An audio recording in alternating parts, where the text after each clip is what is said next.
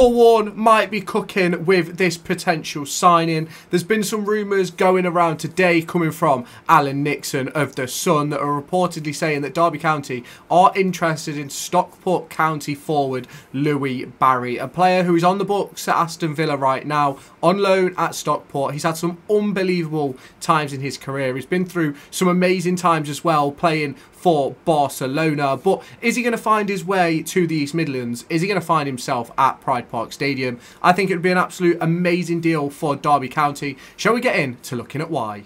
So, as stated in the title, the thumbnail and the intro to this video, Derby County are chasing a deal for Stockport County and Aston Villa forward Louie Barry. A very, very good player in my opinion. Someone who could ultimately massively improve the front end of this Derby County side. Now, looking at Louie Barry, he is 21 years old. Born in June 2003, and Aston Villa want a championship loan for the forward. Now, if you have not done so already, make sure you hit that subscribe button down below. Check out Kitbag in the description as well. Now, obviously with Louie Barry, he spent a lot of time at Stockport and he's had some really, really good seasons, and this one has been just like the rest. He's had some unbelievable times this year, scored some absolutely wonderful goals, and that is something which Derby County are missing at the moment. It's a goal scorer, someone who can find the onion bag. And can Louie Barry add to Derby County? Can he come and join the squad and make a difference? Now, if it's a loan signing, we know we're going to have to let players go, but we'll get into that a little bit later on in the video. Now, if we look at his current season, he's played 20 games, scoring 15 goals, collecting 1 assist and 2 yellow cards. An unbelievable start to his campaign in League One, and he's done a really, really good job in my opinion. We look further to his career as a whole. He's played for teams like Stockport, MK Dons, Salford, Swindon, Ipswich, Barcelona, West Brom, and now Aston Villa. He obviously went over to Barcelona, I think it was just before COVID, and then obviously COVID hit, which obviously changed what his experience would have probably been like had he gone a little bit sooner. And for me, I think he's an unbelievable player. Over the course of his career, 168 appearances, including his youth minutes as well.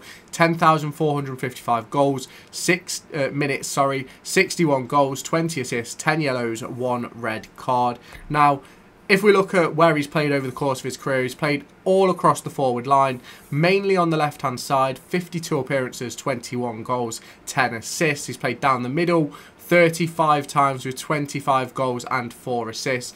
Right and left, 17, 3 and 3, 9, 2 and 1. And then obviously the others as well on the list. And I think he'd be an excellent addition for Derby County. I think, in my personal opinion, some of our players have got complacent over recent weeks, which in my opinion is limiting our performances. The likes of Mendes Lang, the likes of Caden Jackson haven't been putting in the performances that we should expect. Now, this is obviously his positional chart of where he can play, which will obviously be massive for Derby County, playing across that front three and in that midfield role. I think he could have a massive, massive impact on Derby County. Now, the big question is, how would we get him and how would he fit in? Now, we'll get in a little bit later to the interest that he's facing from other championship clubs, but for me, there's two big conversation topics. Should Derby County send David Ozo back to Crystal Palace?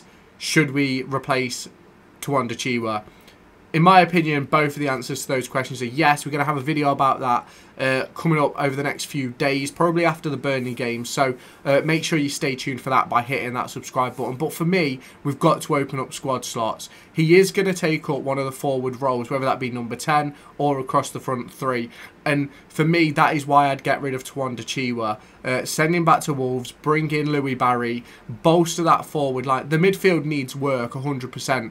But ultimately, Tawanda Chiwa doesn't play, is taking up a squad slot at the moment.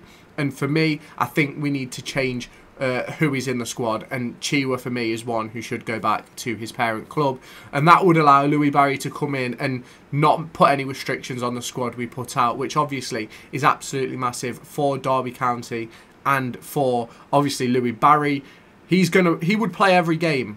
If he joins Derby County, he would play every single game, because he would probably be better than everything we've got. And that's just one of those things. Now, how would this deal work? It would obviously be a loan deal until the end of the season. That's what Derby County can expect. And it does add depth in the forward line, which is exactly what we need. Also adds an extra option into that number 10 role because he can play there as well. So there's a load of different things that Louie Barry can bring to the table for Derby County. But what is going to happen? Now, it's a big question. There's a lot of Championship interest, mainly from the likes of Middlesbrough and Sheffield Wednesday. Now, this is where I feel Derby County could be in front of everybody. He will play every week for us. There is no shadow of a doubt he would play every single game. And for me, that as a player would mean more to me than playing for a promotion team, let's say. If he can come in and play the last 23 games of the season, maybe missing a couple for fatigue reasons or whatever, then I think that's much better than playing 10, 15 games off the bench, on and off the bench, for a Middlesbrough who are chasing promotion, or a Leeds United chasing promotion, or a Sheffield Wednesday in mid-table. So it's a big question. There's a lot of things that need answering when it comes to the likes of Louie Barry and to Derby County's squad depth. What are they going to do with it? It is a big question. Obviously, we play Burnley later on today. You will have seen my preview yesterday. There'll have been a live stream yesterday evening as well, talking all about that. So go and check those out if you haven't done so already. But for me, I think Louie Barry would be an excellent addition to this squad. Now, we've been poor in recent weeks, and it's mainly been the forward line and putting the ball into the back of the net.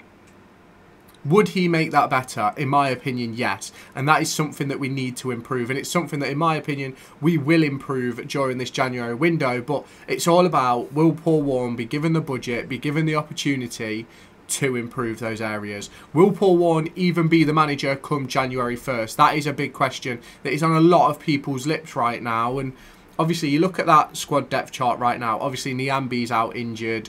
Obviously, Ozo's out. Chiwa, no idea what's going on with him. Rooney doesn't seem to get a look in. It looks as if he's going to go out on loan. But there's plenty of opportunities for Louie Barry to come to Derby County and to make up the numbers and potentially score a ton of goals in the Championship in a survival season for Derby County.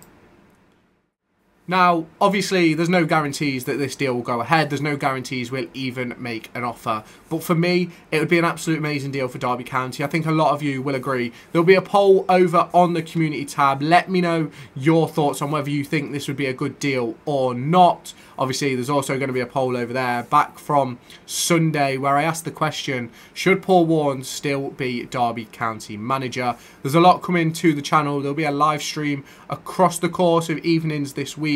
There will have been one yesterday, probably one today after the Burnley game. So let me know your thoughts down in the comments on what you think that result is going to be. And if you have not done so already, make sure you hit that subscribe button, hit the like button as well. Drop a ram in the comments for the sake of engagement, and I'll catch you in the next video.